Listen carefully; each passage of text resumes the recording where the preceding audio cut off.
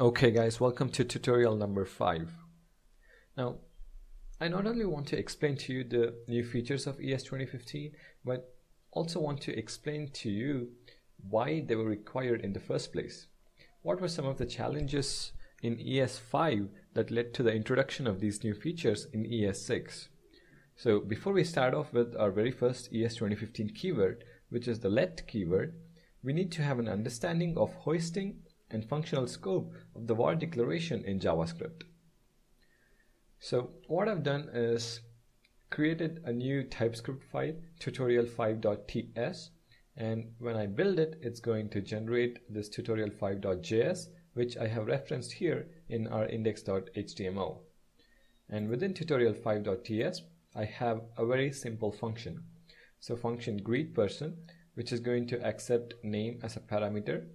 And if name is Chandler, then we have a var declaration assigning hello Chandler to the greet variable. If the name is not Chandler, then we have a var declaration assigning hi there to the greet variable. And then outside the if else block, we have console.log greet variable. And then finally, we call greetPerson with Chandler passing as the parameter. Now when you build this, browser is going to refresh and we are going to get our output hello Chandler. And if I change this to Chandle, it displays hi there. So our function is working. Now what you might be wondering is that we have two declarations of the greet variable. If the name is Chandler, then we have a declaration greet is equal to hello Chandler, and if the name is not Chandler, we have another var declaration assigning hi there to the greet variable. Now this might seem confusing if you're from, let's say, a C# or a Java background, but in JavaScript this is completely fine because of something known as hoisting. Now behind the scenes or behind the curtains, JavaScript is rewritten to have a single declaration of the variable at the top, ignoring any duplicate declarations.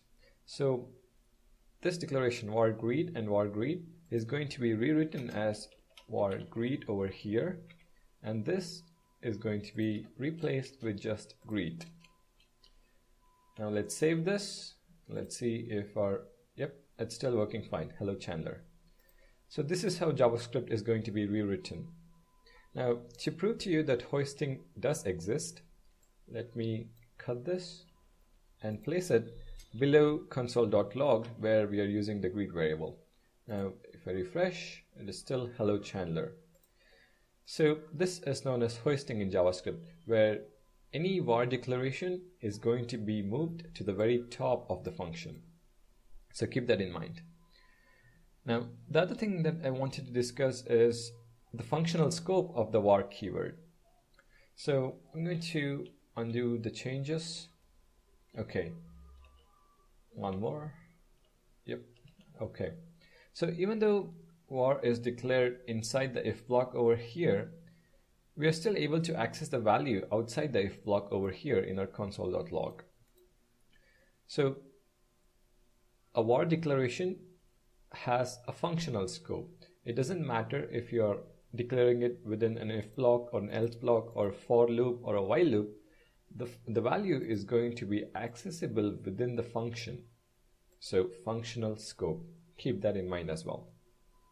Now because of hoisting and functional scope, var declaration seems a bit tricky, which is why ES 2015 introduced the let keyword, which we are going to be learning about in the next video.